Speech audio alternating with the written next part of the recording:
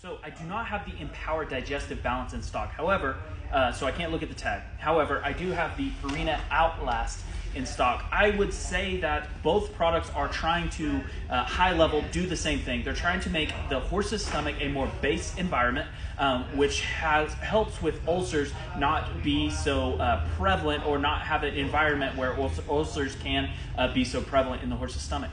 One difference, though, is that Purina adds a seaweed-derived calcium in their product that can help more specifically with the situation of making the stomach more base. I would say that is the main difference. I do not believe the Empowered Digestive Balance has that in it, and I do not also know the price differences. That would be another thing to look at.